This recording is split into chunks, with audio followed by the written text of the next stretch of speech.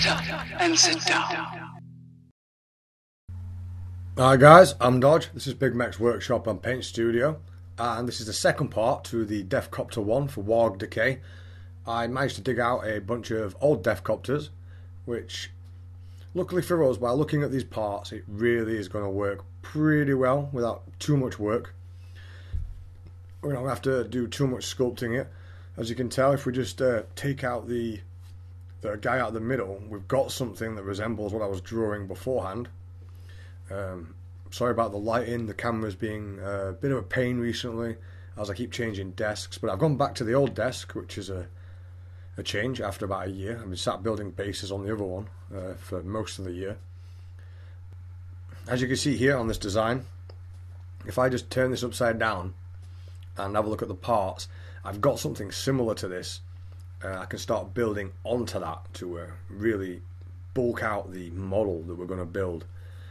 This is not going to be a full conversion video. This is going to be more rundown of parts, so we don't have to run down the parts while we're doing the conversion video. And scale wise, the ogre bodies from 40k could potentially fit, but I really wanted to bulk them up even more. This is an old one I was mucking about with. That's another Deffkopta design from a long time ago. But I decided it'd be better to use these even bulkier bodies. The bigger I can make this Deffkopta and the more menacing I can make it look, the better. So I'm going to have to find some more fantasy ogre parts. This is an old conversion from many, many years ago. As you can imagine, having been running this studio for like, I don't know, a bunch of years, I can't remember how many, I've got a lot of parts. So if I take out this guy, take out the pilot for the Deffkopta, and you look at the details at the side, and then I take the legs off these ogrins, there's a good chance that I can just stick that in there and start sculpting and building around it. There's a couple of more old models kicking around here. I don't think I've quite got enough ogrins to do all these, but I know I've got 10 of these Deffkoptas. Now the other benefit to these Deffkoptas is if I can get them in half, it's going to make my life even easier. And if the ogrin's too wide for the model, I can then bulk it out a little bit further using plastic card and other stuff and widen the Deffkopta, and then I can fill in details and add extra parts to it. See, I like the scale of that. Once the legs have gone, I should be able to really fill that in and add a lot more details. As you can see, that one, it just won't seem quite big enough.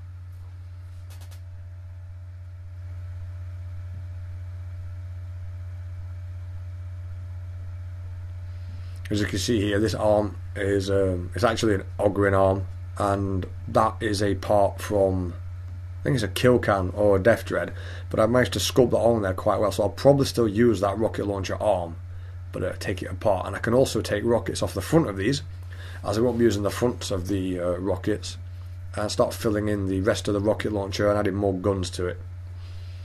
It's an Orc vehicle technically, so the more guns the better. Also trying to figure out how I'm going to do these propellers on the back.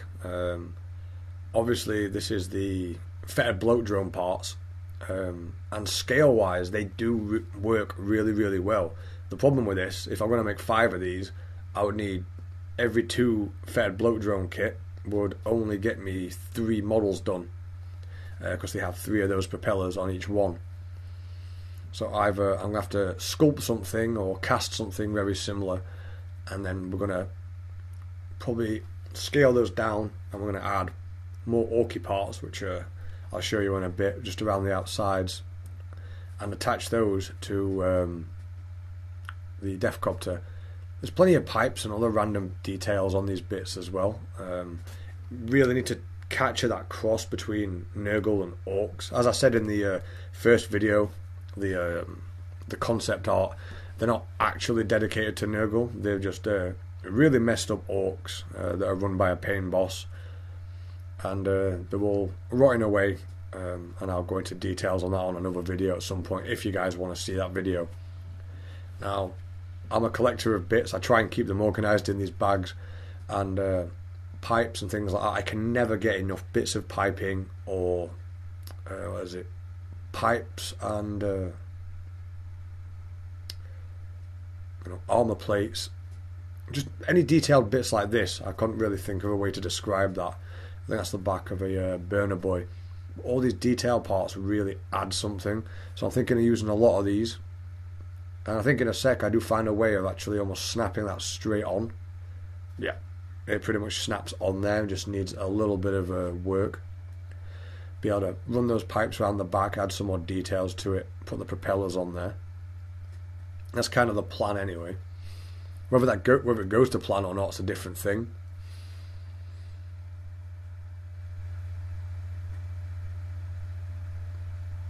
This is another Ogrin that I was mucking about with many years ago, and I sculpted a rib cage in there. Same way I did the Nurgle green stuff with the Forge Fiend. Just layering it up bit by bit.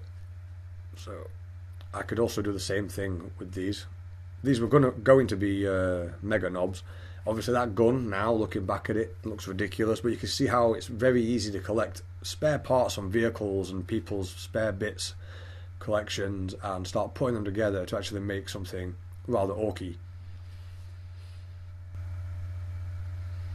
And of course an orc vehicle wouldn't be complete without more exhausts and more random bits that it doesn't need. But if you look at this particular vent, and this is off I think it's off Death Dread, it looks kind of Death Guard Nurgle regardless anyway, so trying to combine those two concepts together, it shouldn't be too difficult if I can get hold of an abundance of the right parts.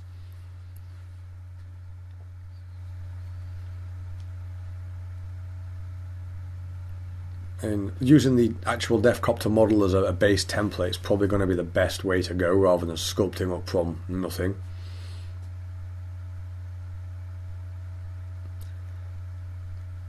I also have these bits from Maxi Minis. I don't know if I want to use those on this particular concept. I just thought I'd show you them. They are really, really cool. They would work really, really well for my burner boys. I'll get around to doing the burner boys at some point. It is nice to be sat here working on my own army. Another problem I found, because I am scaling up my entire orc army, is heads. Now this is a Forge World Commando set head, and only the knob's head would fit, and that's going to be a lot of buying those, and I don't want them all to look the same anyway. So at some point I am going to have to come up with a video, and we're going to try and make gas masks ourselves out of random bits, and see if I can get those done. It's very difficult to do that on an orc head and make that look right, but I'm going to make quite a few of these because I just wanted to get some units in my army done. Now the other concept for the head is to just put the jaw pieces on over large Ogrin heads and then sculpt other details into it. That could work quite well.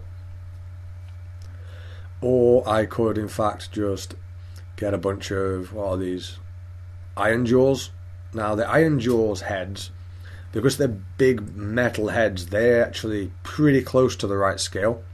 Although they do look metal currently, we could green stuff over them. We can take off some of those horns and replace them with pipes or ventilators. That could work, and would be a lot cheaper. There's also some good shoulder pads on the top of that there that might work quite well. It's supposed to be a drum, but I could turn that into a shoulder pad pretty easily. As you can see, there's lots of sprues and lots of parts. This is basically just a part rundown. I'm trying to keep it really, really short. Also, we used to have the round flying bases. Now we have the oval ones. I know exactly what kind of scale I'm going to be aiming towards. And as you can see, obviously Games Workshop have matched that size to that model. But when I put the Ogrin on and, put that inside the Deffkopta, you're going to see it's going to take up a lot of that base, and it should look Deffkopta scale and size. So if I put it on the tabletop, my opponent's not going to be confused as to what that is. Obviously the base that you put it on, when you put so much work into a model, is going to matter. You're going to want a nice detailed base that really adds something to the model.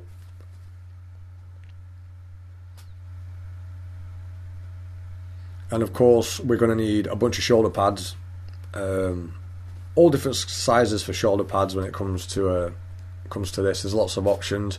There's the Kill Can shoulder pads, Def Dread shoulder pads, just knobs in general, or you could fashion some together. I think these ones are from, is it the Flash Gits? Now I do like that as a concept because these two at the front have got little hooks on them, so I could potentially put green stuff straps from there across the front, holding the whole holding the shoulder pads on, so they don't look like they're just stuck on for no reason.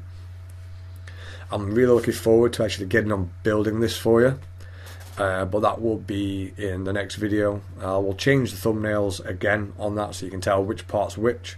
And if you haven't subscribed yet and you want to keep tabs on these videos because you're actually interested in this whole conversion setup that I've got going on, do it, subscribe and hit that notification bell so you do get notifications for this, and you won't miss out on any of the next steps that I'm doing. And that's all from me. Thanks for watching, guys, and I will catch you in the next one.